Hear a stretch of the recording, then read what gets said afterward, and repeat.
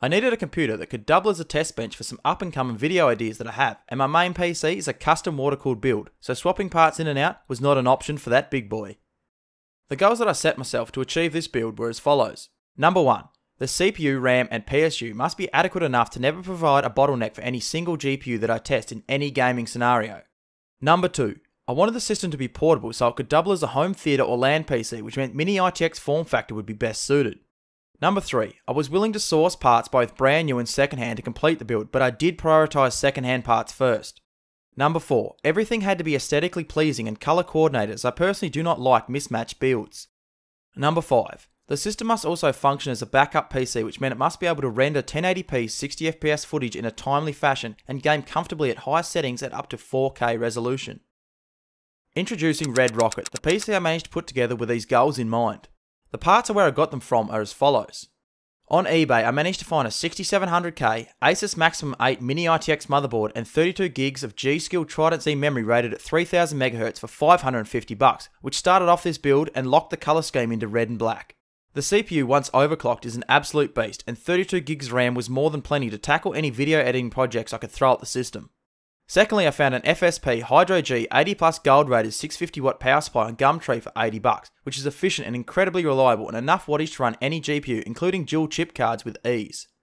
To cool the CPU, as I plan to heavily overclock it, I found a Corsair H100i 240mm liquid cooler on Gumtree for $90, which should keep temps cool and draw the majority of the CPU's heat away from any GPU I'm testing.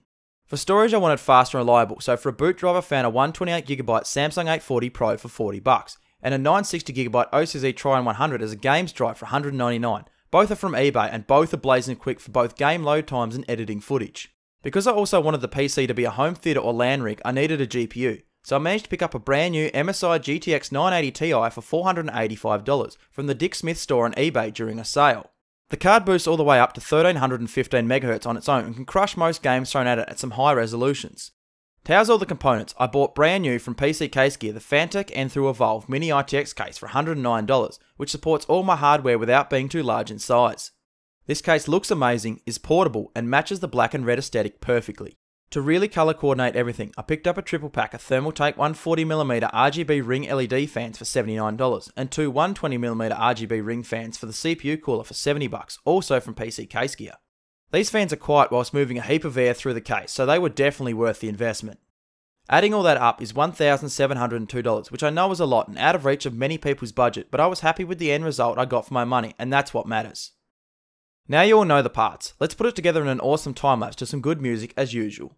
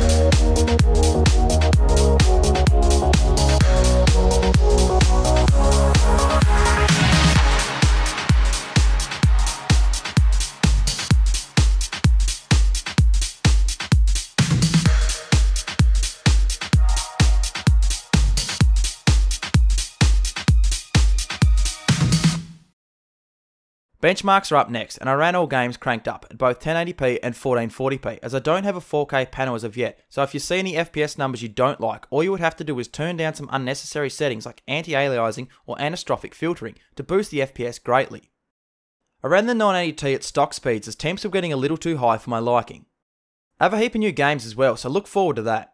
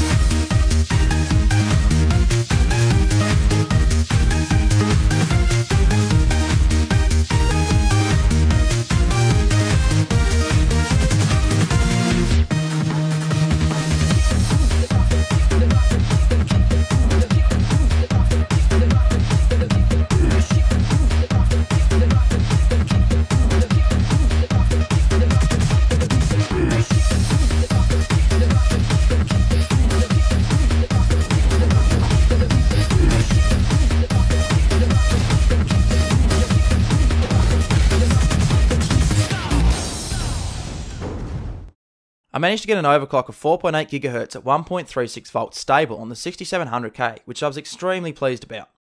I put the CPU through the usual 1 minute 20 Battlefield 4 gameplay render test using these settings, and it achieved a time of 1 minute 55. If you want to see the entire unlisted render test video, there is a link in the description, and in the description of that video is the links and times of every PC I've built so far in this channel. Cinebench R15 is up next, which the computer received a score of 1036, which is an amazing score. The highest temperature the GPU hit was 81 degrees after 20 minutes of Unigine Heaven 4.0, due to the power supply cover partially depriving the GPU of a healthy airflow in such a small case. The CPU hit a maximum of 84 degrees after a 20-minute AIDA64 stress test, which I am really happy about with such a heavy overclock. In conclusion, Red Rocket will be a great help to the future of this channel, so expect this little beast to appear in future videos, as I have a lot planned for it, but for now it'll sit proudly beside my TV as a console killer / Netflix streamer. If you enjoyed this video, leave a like, and if you really enjoyed it, please consider subscribing for more PC builds and other content in the future. If you have a suggestion, question or criticism, leave a comment, and thank you very much for watching.